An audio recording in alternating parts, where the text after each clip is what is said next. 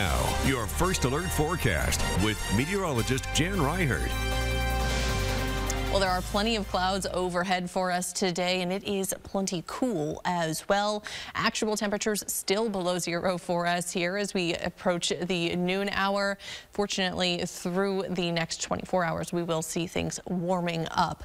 However, still cold for us through the duration of the day today. So next 24 hours, we do still have cold highlighted here as wind chills do remain below zero for most of the afternoon, at least in parts of the area. Those that do make it above probably single digits for those feels like temperatures today into early on tomorrow morning. Temperatures will be warming though actually through the overnight hours tonight as a warm front advances through the area. Here's a look at those highs today. Again, single digits, teens for those actual temperatures, feeling about 5-10 degrees cooler than that. There isn't much of a breeze today, but just enough to knock those feels like temperatures down because they are so cool. I think through the evening hours, we'll actually see those dipping down yet again before that warm front starts to take hold and starts to nudge those temperatures upward.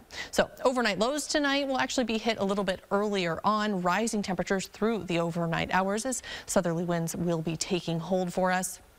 And that sends us upwards tomorrow into the 30s and 40s. A big factor in our temperatures tomorrow is snow cover, though. We've talked a lot about that this week. You can see very limited snow along and south of I-80. To the north of that, pretty quickly, you start to see those totals stacking up. Obviously, look out your window wherever you are on this map. That is going to cause a big difference for us here this weekend.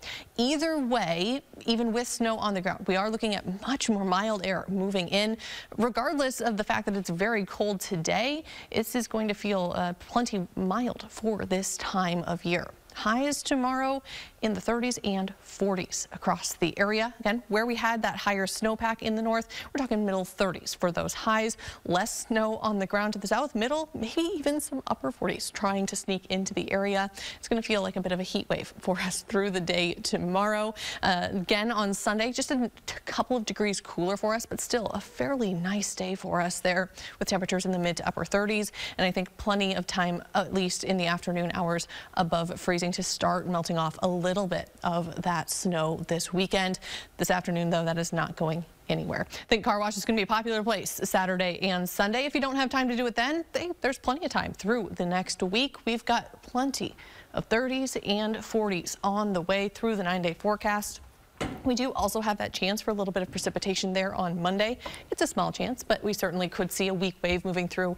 A better shot at seeing some of that in the northern half of the TV9 viewing area, and then another shot there next Thursday. Yet again, though, they are small chances, only about 30% chance either of those days. So no really big impactful systems moving through the area. Plenty of more mild temperatures setting in for us. Should be able to kind of enjoy that a little bit, and without those big systems moving in, letting that snowpack kind of melt in. Right. Plenty of time to wash your car, let it get dirty, wash it again. Exactly. Yeah. It'll be that cycle of I just washed my car and now I'm getting sprayed all over and now I have to redo it again. Exactly. All right. Thanks, Jan.